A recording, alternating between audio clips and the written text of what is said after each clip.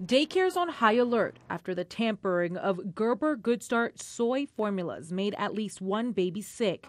Police say Jennifer LaPlante removed the formula and replaced it with flour and other possible unknown substances. The way we do it here at this daycare is that all the parents come in and with their bottles all mixed.